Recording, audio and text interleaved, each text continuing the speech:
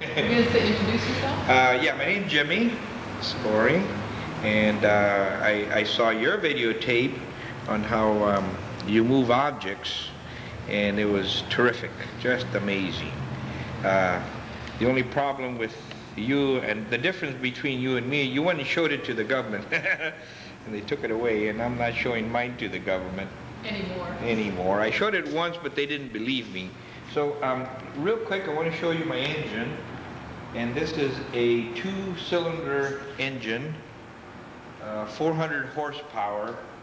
And I move objects this way along on wheels, like a bus, a truck, a car, an airplane. With this is free energy. There's no input. And basically, I work on a vacuum. Both of these cylinders are totally vacuum with inert gases, helium, and the other 5 gases, which are xenon, krypton, and neon. And what I do is I take energy from one cylinder, transfers from this one, and take energy from this one, transfers through all this maze of wires. I don't have any power at all whatsoever. The power must come from the empty cylinder to the firing cylinder, and then the firing cylinder switches it back to the empty cylinder and fires the empty cylinder, and back and forth and so on. I use a coil just like a regular car, and I use 24 volts, so that's the only input I have, 24 volts. This is an alternator down here, and this is just like a regular car, and all this alternator does is charge up the batteries. It's not hooked up yet. Charge up the battery, so we keep 24 volts always, like your car, and just you got to keep it all charged up. Around this side, John, this is a timing cam that we built, and basically I time the firing sequence of the spark plug, is all it's for, and it times the coil, because each coil is separately functioning, and these are the switches here for the various coils with a timing sequence. So basically I have the coils, the timing sequence, and then I have resistors over here. These are variable resistors. And the reason for the resistors is I create so much energy here that I have to get rid of most of it. Basically, I create somewhere around 1,000 volts with about 600 plus amperage.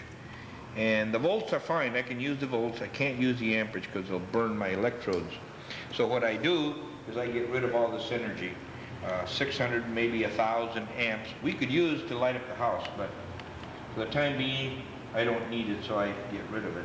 And that's about it. Down there I just have 2 batteries, and actually the 2 batteries are just for the spark plug, to fire the spark plug and to put 24 volts. These coils will take 24 volts, and that's the only reason for the spark plugs. And the engine basically runs by itself in a vacuum, in a void, and the energy comes from the vacuum and the void. Now over here we're going to move real quickly over to a 1-cylinder engine, and I started out with this 1-cylinder engine. We have a small Tesla coil here, and like you, John, I got a bunch of old parts. Most of this came from electronic sales, and this is an old 1930 switch here, and I got a bunch of old other switches here you can see. I have a system here. This is a variac which I can adjust the RPMs. This is strictly RPM, and this is an old beat-up distributor that I use. And once again, the coil and a spark discharger here, Tesla coil, and the cylinder here with 2 coils. Normally I use 3, but I wanted to see the reaction. I wanted to see, you'll have to see the videotapes. I wanted to see what is happening in this empty chamber, in this vacuum chamber, in which I have a spark, like your car, but no gas, nothing. Empty, nothing. And the biggest explosion happens in there, and this piston here is slammed down, and there's no way in the world even 5 guys can pull this piston down, and it'll turn the crankshaft and of course turn the car or the bus or the truck. Over here, John, real fast, is an old lab in which I use to treat the gases. And here I have a Tesla coil situation in which I have, these are coils wound one way. Inside here there's another coil that's wound the other way.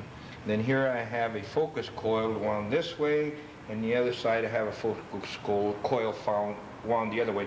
And then the gases come right through here, and I treat them. Here I get these tubes and I break them up. I put a new envelope, glass envelope, and I put stems on it so my gas comes in here, and I bombard it with cathode rays. And once they're bombarded with cathode rays, then it'll go into another component. I have X-ray tubes. I have high-frequency tubes. This is a high-frequency tube here. Actually, it's a cathode ray tube. And this is a cathode ray tube, and I take and put little holes in there and put little stems and run my gases in there and treat them. This is a reverse polarity tube, and these are iron filings that I use to affect the gases as the iron filings are magnetized through a focus coil. And I have some more high-frequency tubes. These are hydrogen retention coils, and of course my vacuum gauge. Over here, real fast, John, is my piston. Very different from a car piston. It's hollow. Empty. So this is a vacuum. I draw a vacuum through here, and this one goes in here. And this will go up and down with a crankshaft. This remains steady. This is bolted onto the other engine. And I have an anode, cathode, copper, negative, positive. And these are electrodes, and this is tantalum, in which I create X-ray, gamma rays, etc. in here, which affects the gases, which affects the vacuum, which affects the positron. This is just a vacuum tube in here, and my gauge is over here.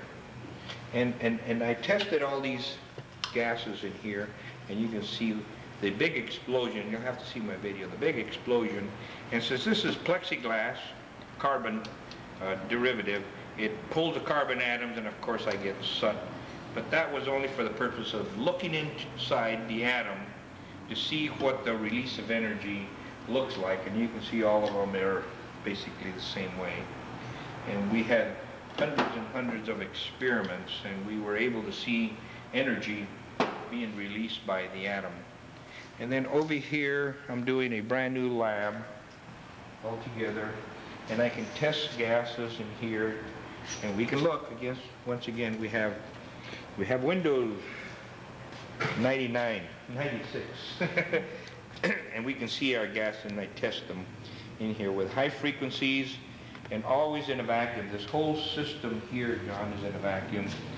This is a purifier in which I eliminate from my gases any radiation from what I call cosmic radiation, which would affect my gas. My gas has to be totally pure of cosmic radiation. That's what this little gadget is for. This is an ion gauge tube in which I ionize my gases to perfection, and these also, as you can see, I'm still working on it.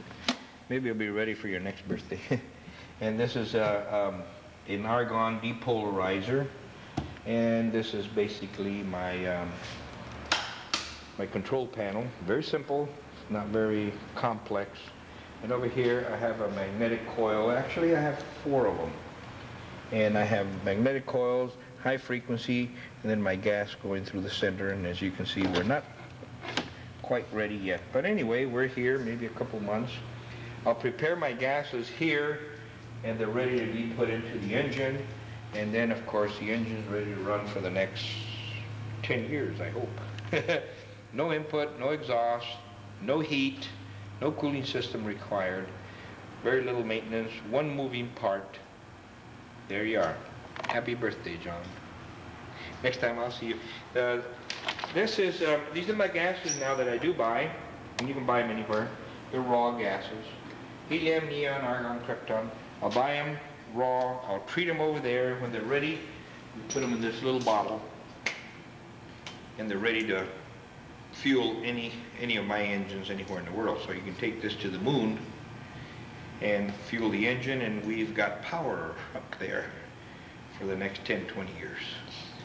There's enough in here to fuel maybe 10,000 automobiles for the next 10 years. Not bad. Wow. Over and out. Thank you.